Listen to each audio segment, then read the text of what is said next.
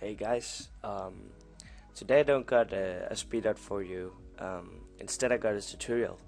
A lot of you guys have been requesting tutorials on how to make certain things in Photoshop, um, and a guy actually requested yesterday on YouTube that I made a tutorial on how to make a speed art just from the scratch, like going over it step by step. And I thought, why not? Why not start from the scratch and show you how I make speed arts? So I'll go over it step by step, and you may follow along. And there may be other ways to do this, but this is the way I find the best way of doing it. What saves me the most time and what gives me the best result. So, starting a speed art, the thing that it takes me around. Let's take an example. The last speed I made, the zombie speed art. A speed art like that, it takes me around 5 hours to do. It may take more, or it may take less. Some people even spend up to 12 hours on a speed art. So the first thing you want to do is come up with an idea. I personally find inspiration by watching other people's speed art on YouTube, of course, or looking at pictures, or maybe I just walk around and then, yeah, I get this idea into my head, and I think, yeah, I'm gonna make a speed up about this. So when you have your idea, you want to make up in your head, will I be able to do this? Can I make this picture look what I want it to look like in Photoshop and get get satisfaction with it? And a way of finding out is that before you start recording, you may want to open Photoshop or Cinema 4D or whatever you're using for for making your speed art, and just start making your picture without recording, just to get a little picture of how it's gonna look like, what it's gonna look like, and that will just make the result much better, so you don't sit and improvise while you're recording. So just open Photoshop and just get a clean picture of what I want the speed art to be like. And of course you start over again when you started recording, but it doesn't have to take more than 10 minutes. When you got the idea, you may want to go to Google. I normally do that, and find the pictures you will need for your speed art. So just go to Google Pictures, and for taking an example, last speed that I made, the zombie speed art, I knew I was gonna use a lot of zombies and maybe a scary landscape they could be in, and a lot of fogs, and this big icon that shows zombie apocalypse. So you may want to search like zombies and get all the pictures you need.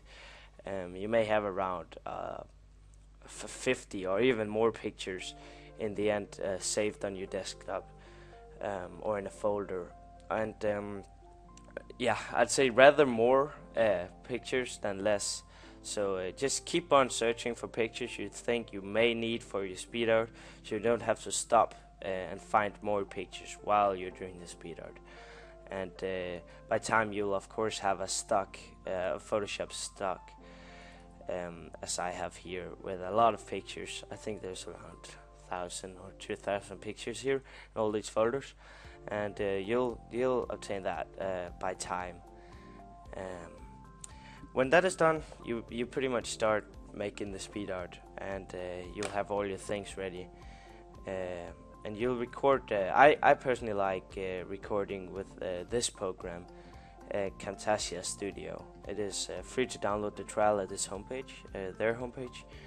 It's legal, and the trial can record your screen as well as the paid version. So you may as well go to this homepage and download it. I'll leave a link in the description. Very great program for recording. You can see I'm using it right now as well. So is that being done? You start recording and you just go on. A quick tip is notice your friends at Skype that you're actually making a speed art now, or even log off, because it really sucks when someone calls you in the middle of making a speed art or whatever. So make sure to notice them. Um, Another thing, please don't worry about time. Um, I found that when I started making speed arts, I worried a lot about the time. Like, do I use too much time now? Do I struggle at one point of the speed art too much? I need to get going now, so it's not boring to watch. Please do not worry about all this. It will not be noticeable in the final result of the speed art. So take the time you need. Some people, as mentioned before, even use around 12 hours on the speed art, and this final result is still amazing. So please don't hurry, take the time you need, and yeah. Of course, you may as well, when you're making a speed art, take breaks so you don't have to sit there for 3 hours straight and record. So you may as well click pause and take a break. As you're done, you may have a file on around. It maybe took you, let's take 3 hours. It took you 3 hours, so you simply click stop on this menu, and it will start rendering your speed art in this Camtasia Studio program. I'll just show you how that looks.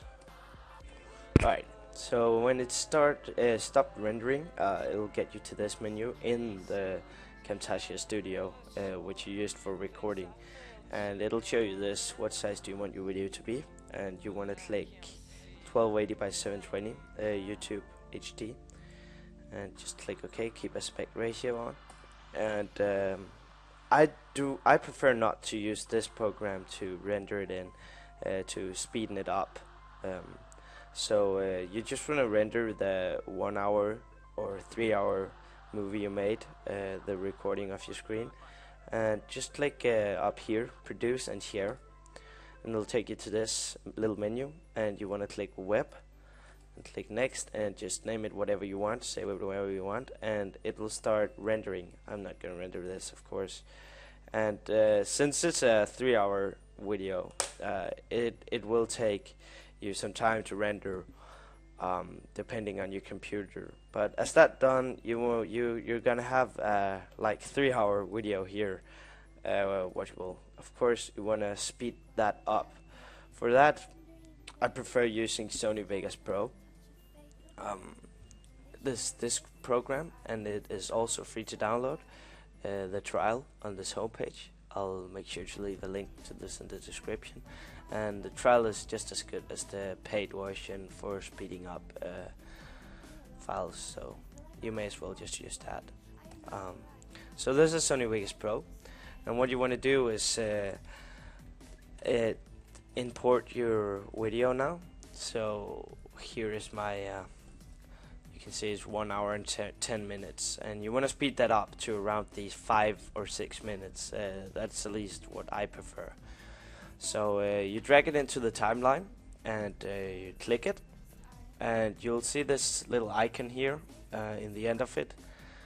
Click Control and just drag it while holding down Control as long as you can, and you'll see a point where you can't shorten it anymore. So and it'll still be around 15 minutes or 16 minutes even here.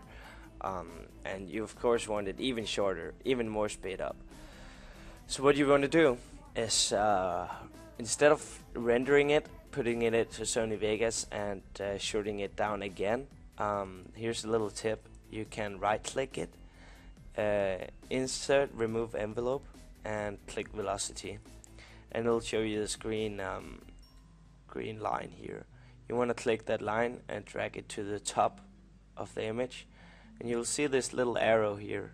Just removing this little arrow here that shows the original length of the video, and you can see if you go past that arrow, it starts over. So you want to drag this time without holding Control to the arrow here, and now you can see it's around 5 minutes, the whole speed art.